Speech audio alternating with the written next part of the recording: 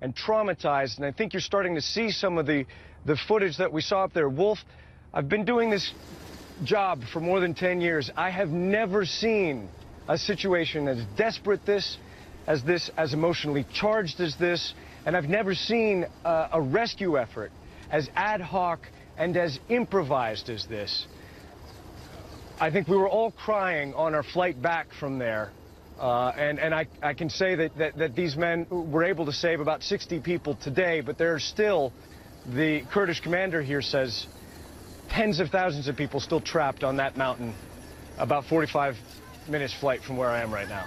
Wolf? It's an amazing journey, Ivan. Obviously, we're showing the viewers video now of people coming aboard the helicopter where you are. We see those little children.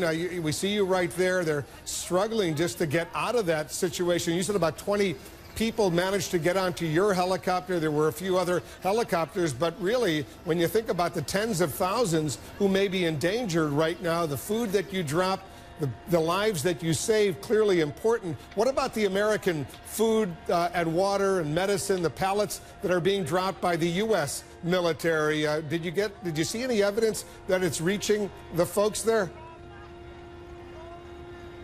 You know, we were only, I think, over the mountain for about 10 minutes, and in that time, we couldn't see a lot. We weren't able to get out of the helicopter. There was no organization on the ground to usher in the sickest, the most vulnerable people to the helicopter. So it was very chaotic, and there was the danger, quite literally, that too many people would swarm the aircraft. And in fact, I saw, and this was unpleasant to see, one old man was actually kind of kicked away as the helicopter had to take off, because it had, I'm told, seats about 15, and there were far more than that on board the helicopter.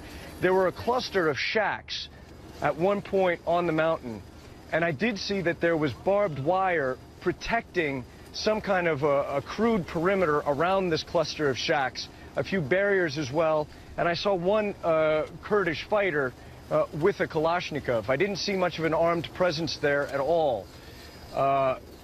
The conditions there look pretty grim. I mean, there were people sitting under the shade of trees who kind of came out. I saw somebody laying in the back of a truck who may have been dead or very, very ill, and I saw another woman being moved or an old man in a wheelbarrow. And we have to remember, these people have been up there for 7 days after they fled the ISIS militants.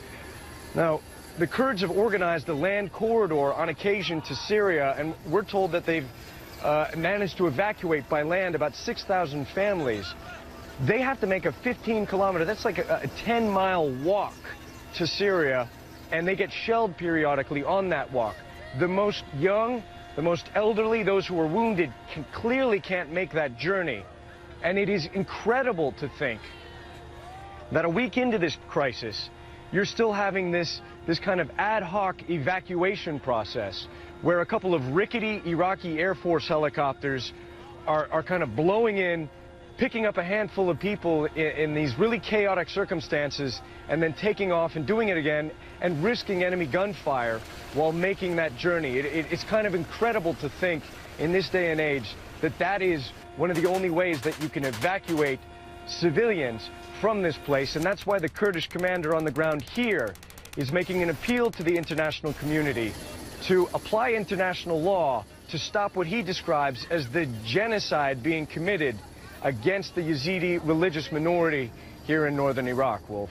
Were the people that you rescued on your helicopter, you and the Kurdish Peshmerga forces, the Iraqi military, who all risked their lives to go in there, were they all Yazidis, or were they some of them Kurds, were some of them Shiites? What do we know about the people who were saved, the 20 or so on your helicopter?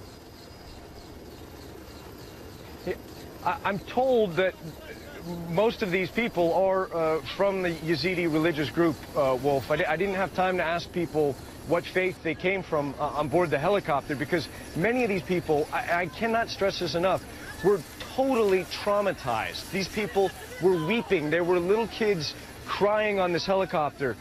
There was not a dry eye on the aircraft. These people have been trapped there for 7 days. Now I spoke to the older brother of this 15-year-old girl, Aziza, who was crying the whole flight because her father got lost as they fled the ISIS militants.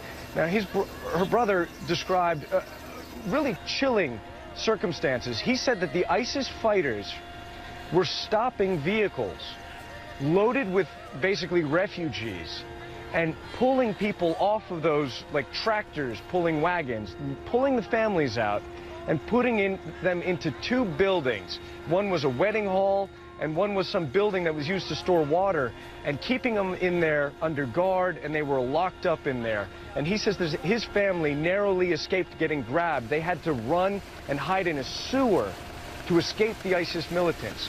He said that the fighters, I asked them what nationality they were.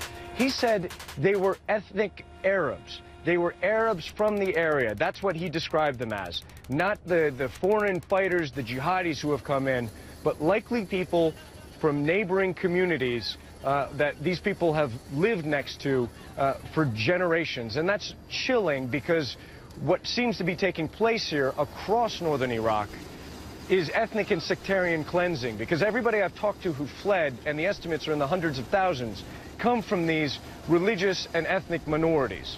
And the Kurdish authorities are directly accusing ISIS and their allies of ethnic and sectarian cleansing here in northern Iraq.